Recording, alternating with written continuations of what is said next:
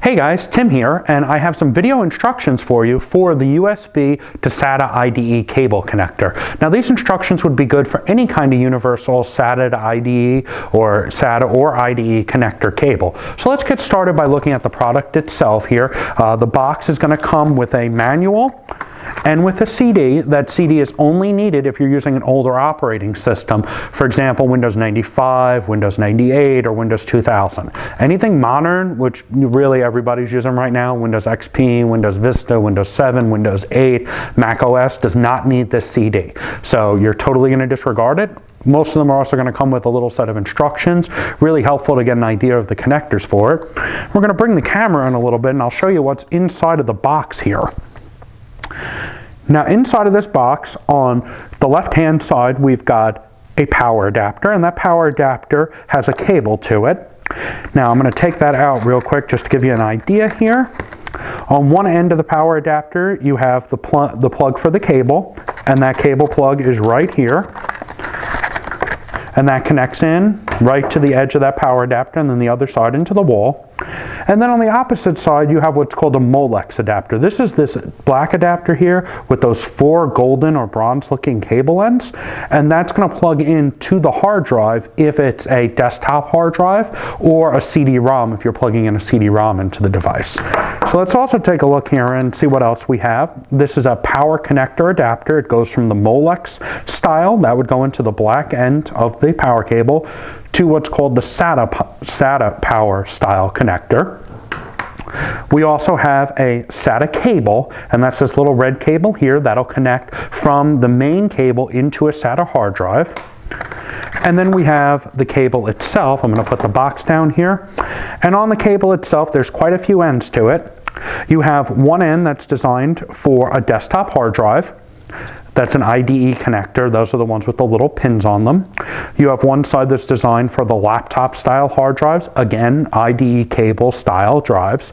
And then on the bottom here you have that SATA connector. And that SATA connector is where the little red SATA cable is going to be connected into. So for example, we would just plug that in right here, and that connects right into the cable. The other end goes into your hard drive. So we're going to go out a little bit on the camera, and we're going to take a look here at some of the components and some of the things you would use this with and how to actually connect it up. So I have in front of me 2 different examples here.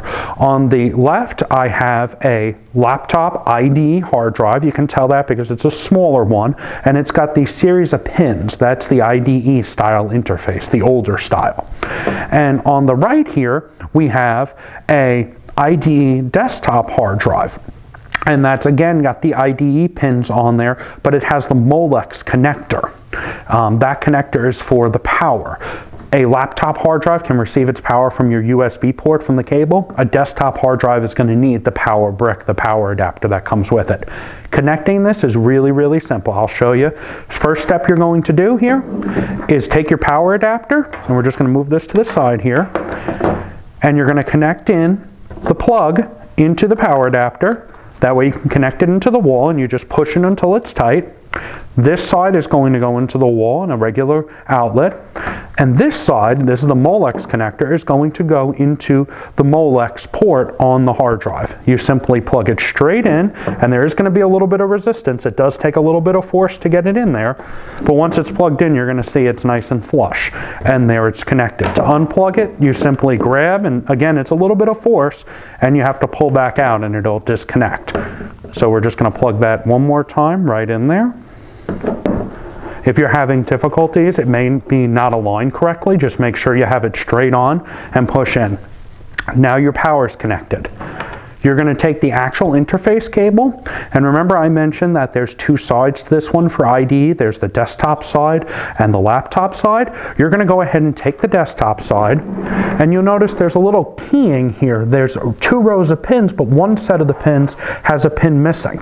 That is going to correlate on the desktop side of the cable here to a pin missing on this. Now you're just going to take the desktop hard drive connector, and you're going to push it right in on there. You can see the cutout is right there, and I'll show you that again here. see there's a little ridge here, there's a little ridge there, and when you press it in, it's going to go straight in. Each one of those pins is going to line up, and now you have the hard drive connected. All you're going to do from here is connect the other side into your computer. That's a standard USB connector. So just to review real quick, we connect the Molex connector, we connect the hard drive connector. Again, if we try to use the wrong side, you'll notice that it's not going to line up. We go to put the pins there and we go, whoa, there's too many pins and it's not lining up. On a laptop style hard drive, again, you have the one little cutout there, so it gives you a guide as to where the pin's going to go. And then this simply connects right into the drive. And here, it's connected. In the case of the laptop style, we do not need the power adapter. It gets all the power it needs from the USB end here, but that would be connecting a laptop style drive. If we had a SATA style drive, we would simply connect the little red SATA cable, plug it into the base of the cable unit there, and then plug the other end into the hard drive. We would take the hard drive's power connector, if it was a desktop drive, take the Molex end of that power connector, and we're going to connect these two. Now a little trick here, if you can see, and I don't know how well the camera can see it, but these move. Every one of these cables is tied into one of those prongs, so sometimes you kind of have to line up the cable and make sure all those cables are nice and straight to get the prongs to match for the Molex connector. So we're going to go ahead and we're going to play around there just a little bit and make sure they match up nice and well. And again, this can take a little bit of force. You kind of have to go back and forth sometimes. It's not a hard thing to do, but it's definitely not, you know, as simple as some people make it out to be. So there we go. We've gotten the connector together, and we would plug this side into the hard drive that has a SATA connector on it. And the SATA connectors are just lines or rows of gold contacts, and they will fit the ends of these two connectors. This will be for the power side, this will be for the data side. Really simple. We're going to switch over to the computer now so we can take a look at the software and what's going to happen once we actually plug this drive in. Okay, now we're at the computer and we've connected our hard drive to the cable. And what I'm going to do, so you can see the entire process here, is I'm going to connect this hard drive into my computer. Now we're going to plug it into a USB port right now, and you're going to see a pop-up come up once I plug this in here. The lower right-hand corner, it should come up in just a second. It's installing new device software, and you're going to see it says USB mass storage device. It's also probably going to show you the hard drive. It may also say USB SATA to IDE bridge or USB SATA bridge adapter. There's a few different device drivers, but they're all built into Windows, so you don't need any additional one. Again, you're not going to use the CD that comes with it. That's only for the older versions, Windows 95, 98, and Windows 2000.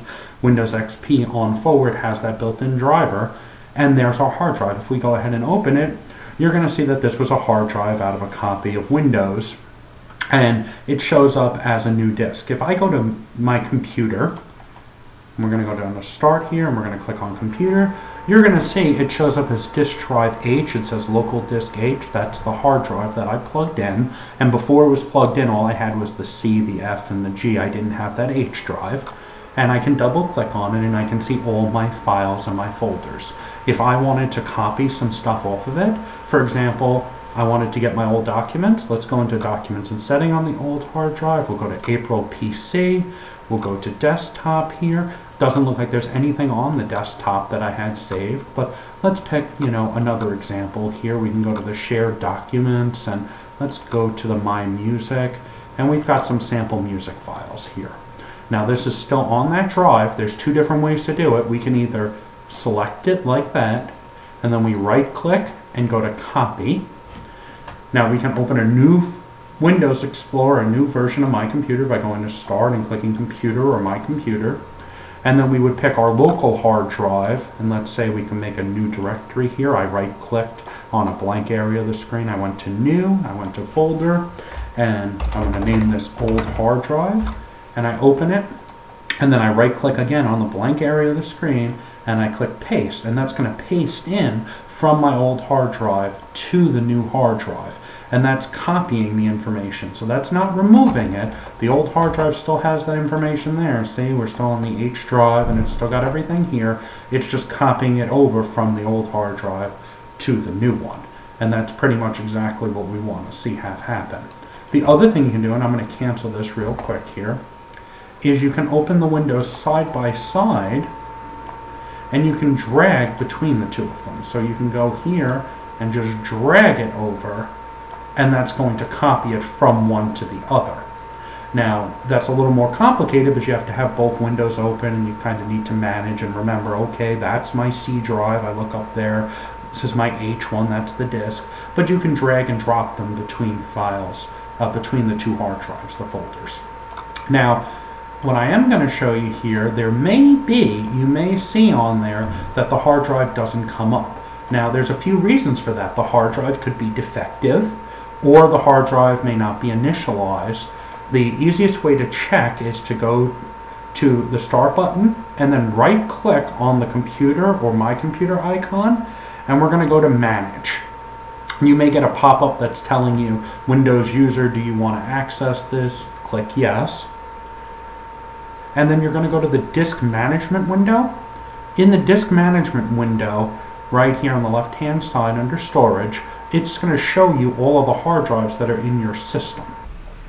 Now you can see on this list that's come up now, you have the primary hard drive that's usually going to show up as disk 0, and you can kind of tell because see how it has these drive letters on top here? It'll show you, for example, my primary hard drive is two different hard drives. It's segmented into the C drive and the F drive.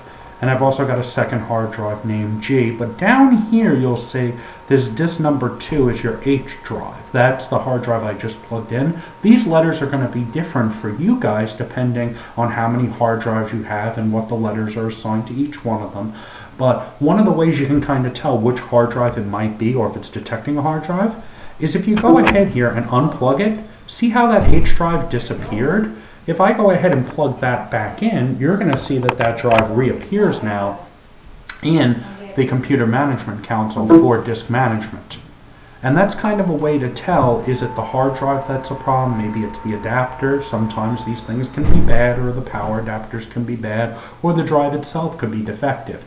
If the drive shows up here, but it just says unallocated space, then what it probably means is that the partition table has been damaged.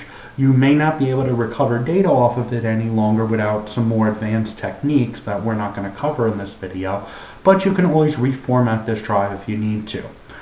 To format the drive, if you wanted to just use it as a backup, which is a very popular thing to use for these kinds of cables, you would simply go to the Start button and Computer again, and you would find your hard drive. We figured out that this was H drive on there, and you would right-click and go to Format.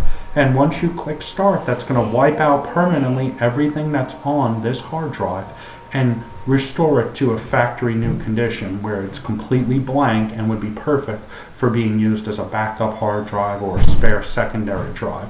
But do not right-click and go to Format until you are 100% sure you don't want anything, because once that format's complete, it becomes very difficult, if not impossible, to recover any data off of it. And again, we can simply see where the drive is. If we disconnect it, you'll see that the H drive is the one that disappears.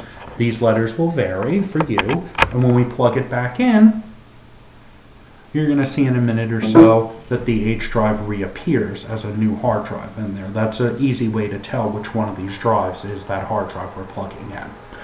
Now, if it doesn't show up, you want to start off by going into that Computer Management and check there, see if that hard drive is showing up when you unplug the cable and plug it back in as another drive. If it is, it may just need to be formatted and you may not be able to recover information from it.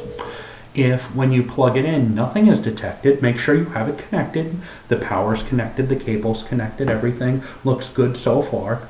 And if that is connected and it still doesn't show up, really the only two possibilities at that point is the hard drive is defective or the adapter cable is defective. The only way to tell for sure is to try it on a known good hard drive. If you purchased it from WorldStart or from another vendor, you would want to go ahead and have that